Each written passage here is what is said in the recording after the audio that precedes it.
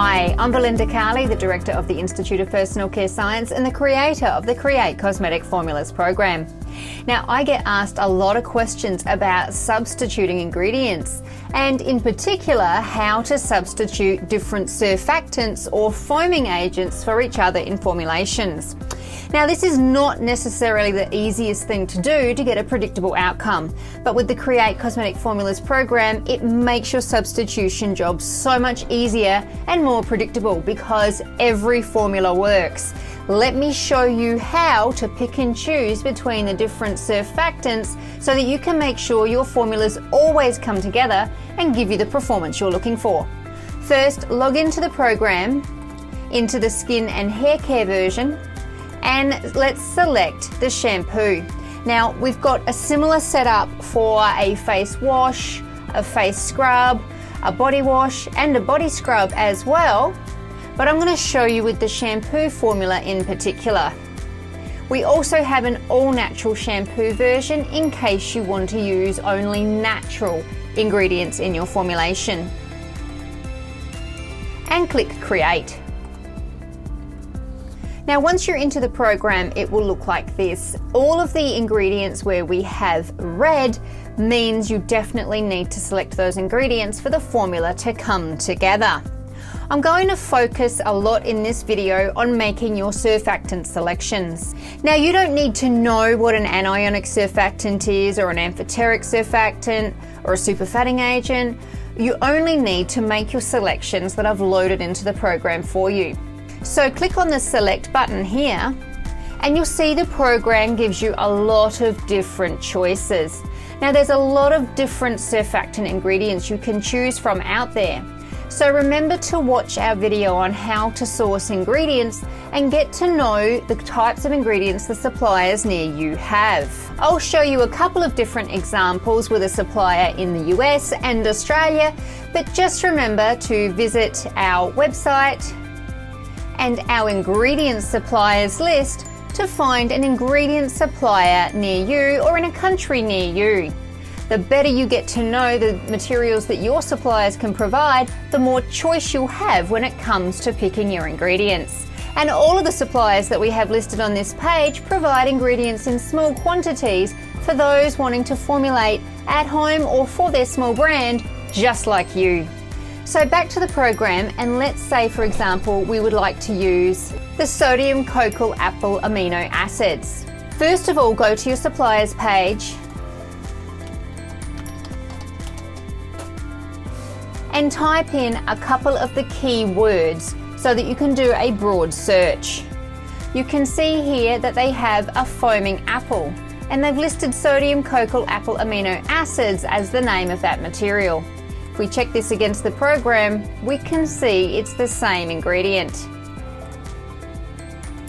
You can click on it to get more information about the material, and yes, this is definitely the same material we have listed in the program. So you can choose this one as you know that you can source it easily. What about another example from a different supplier?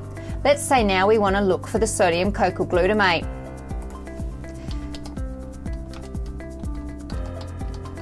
Again, type in a couple of the words to broaden your search, and you would see that this supplier would normally stock this material but is currently out of stock. But that's okay because the program has loads of choices, so you can pick one of the materials that are listed here. Now, what I've also done to help you with your choices is I list out whether they're naturally derived or whether they're naturally derived with a synthetic portion or whether they're totally synthetic. So you can pick and choose how natural or not you want your ingredients to be. I also give you some tips about the different materials so that you can pick and choose materials to suit different sorts of hair or body products specific to what you're trying to formulate that day. So let's go back to our apple amino acid selection. We're going to pick that and return to the formula. Now, the formula will also guide you on how much you need. If you've never used the material before and you know nothing else about the material, start somewhere in the middle. When it comes to foaming formulas and substituting your ingredients, you'll need different inputs of different materials, but I've loaded that into the formulation program for you so that you don't need to worry about how much should you use to get the right results. Just remember to pick within the range that the program tells you. I've loaded in there the different amounts that different types of foaming agents will need so that your formula will always work. Now, when you want more foam and a stronger clean, use the high end of the amount that I've entered into the program. If you don't want much foam or you want a really gentle clean, then use the low end of what I've entered into the program. And if you know nothing else about the material, start somewhere in the middle. Now you'll see that an amphoteric material in this formula is also needed. So you can again pick and choose from the options provided here. Just remember to cross-check with your supplier to make sure that you can get that material.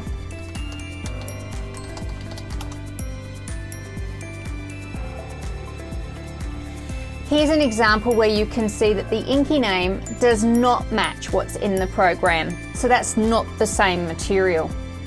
But that's all right, we can pick another one.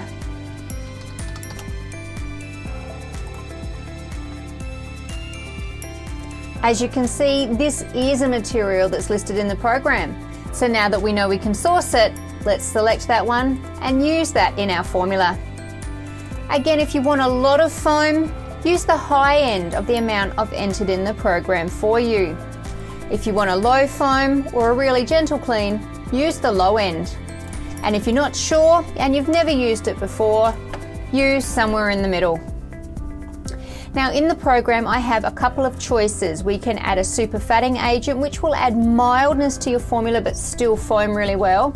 And if you have the budget, you can choose to add a non-ionic surfactant as well as the other surfactants listed. You'll notice this one I've put in black because it's not always necessary in your formula, whereas a super fatting agent for mildness is. So again, make your selection, make sure your supplier can provide it for you, and add it into your formula. One of the other things I've done for you in the program is I've made sure that you're always going to select compatible ingredients. In this case, because of some of the materials I've chosen, these preservative choices here would be incompatible. But you don't have to worry about knowing that because I've built it into the program to make sure you're always making a compatible selection. So that way you can use materials that will always work in your formulas. Then I can just select the rest of the ingredients I need to use.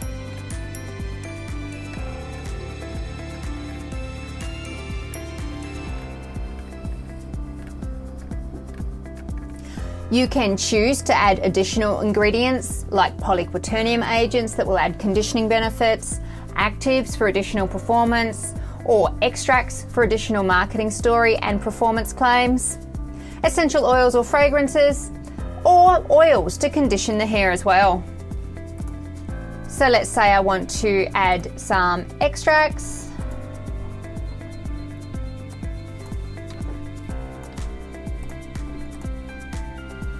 I might want to add some hydrolyzed proteins.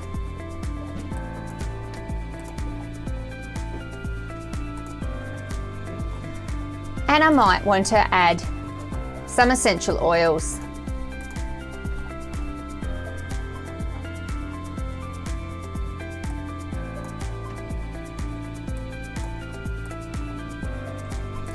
Then I can click on Generate Method, and there is my full formula and method.